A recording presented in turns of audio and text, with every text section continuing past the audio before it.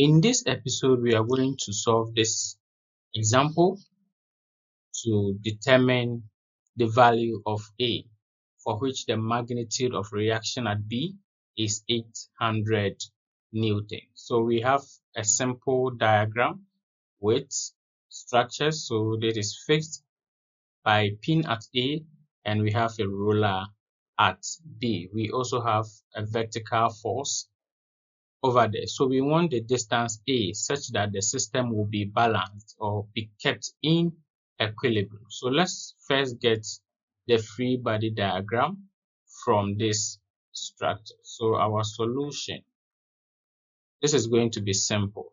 Let's try to draw the free body diagram. So I'll detach it from its support. I'm going to get this way.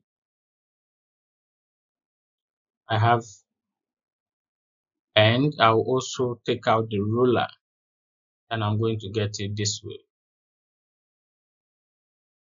So let's assume this is my free body diagram. I have it this way. Now we can see that we have a vertical force here, which is giving us 320 newtons. Are we okay? Since at the A we have a pin, we are going to have two reactions. So we have the horizontal, which is A in the X direction, and we are going to have the vertical part, which says A in the Y direction. We also have the ruler, which is going to give us a horizontal reaction at B. But let's take note, B is 800 newtons. Are we okay? So we can include the dimensions from the figure. We can see that from this part to this part is 80 mm. We also have from this part to the force is giving us the distance A, what we are interested in. And from this to the last point is also giving us 240 mm. So this is our diagram. Now we can use summation of forces on the X, summation of forces on the Y, and take moments before we can determine the unknown. But there is also a principle that can help us to get the value of A very simple. So in this episode, we are trying to adopt a new style of solving such question without using the summation of forces on the X and those stars. So here what we have to do is we can replace this reaction force, that of AX and AY, by a single force. Is that true? Yes. We can replace these two forces by a single force that can produce the same effect as them. So let's assume maybe this is the single force. Let's call it A. So A, remember, if we have an angle theta, meaning A can be resolved onto the X and can be resolved onto the Y to obtain these reactions. Please, do you get it? So meaning we have a reaction force or a resultant force that is going to produce the same effect for both AX and AY. From our previous examples, we solved the question and we were able to get the resultant for the reactions. So here we are going to apply that knowledge. What we have here is we are now replacing these two reactions with a single force that is going to produce the same effect. So we have it this way. So instead of writing AX, AY, we are just replacing it with this single force. And now look at this. If this single force I'm going to trace, I can trace it this way. I can trace it to this part, right? And I can also trace this B force to this part. Now what we are seeing is at this point we have an angle, let's call it beta. Here we have an angle that this force is forming over here. This same angle is the same as here. We also have beta because this is the angle this force, A force, is making with the horizontal. And here too it is the same force and it is making the angle with the horizontal. Now we have this in mind, we can use an idea anytime I draw a vertical to that, this vertical will represent this 320 force. Are we okay? This same triangle, let me call it triangle 1, is the same triangle formed here. So this vertical line is the same as this vertical force. Are we okay? So now that we understand it that way, let's get to the analysis. We can use angles. So using the idea of angles, we can find, let's do the, so this is the A.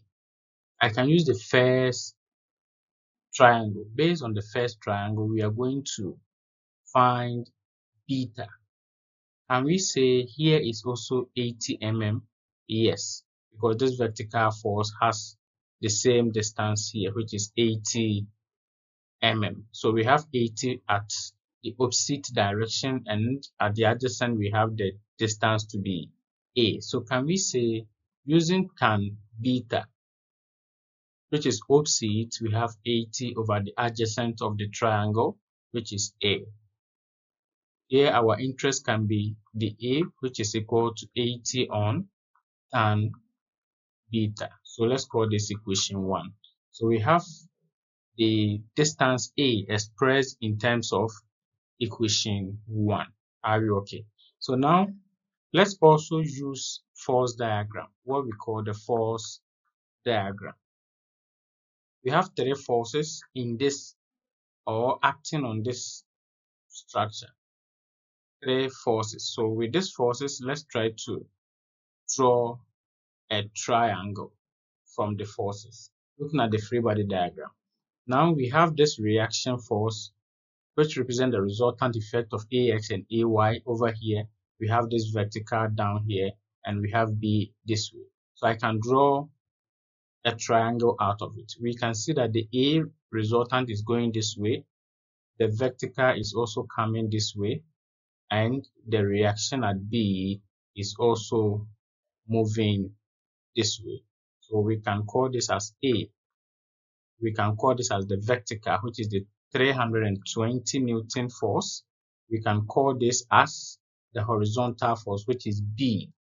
Are we okay? And B is also 800 Newton. Remember, when these forces, they meet, this represent the horizontal, they still form the angle beta over here. So meaning we are going to still have our beta over here. So from this small triangle, or from the first triangle, we can also again have tan beta, which is going to give us opposite, which is the 320 over the adjacent, which is 800. Meaning our tan beta is going to be 0.4. So we now know the value of tan beta. That means from equation 1, we can say that the A is going to be 80 on tan beta, which is 0.4. And when you punch this, your A is going to be 200. And we are working in millimeters. This is already in millimeters. So this is the value of A, for which the magnitude of the resultant is 800. So the value of A is going to be 200. That is 200 millimeters. So we have it as 200 millimeters. So this is also a new way of finding a parameter, and it is very simple. You can adopt this style of solving questions. You can also go through the normal approach by finding moment summing forces, but that is too long. If you understand this, it is quite simple. Thank you for your time. Check out for the next episode so that we dive more deep into forces and its analysis. Subscribe to the channel, like, and share your comments.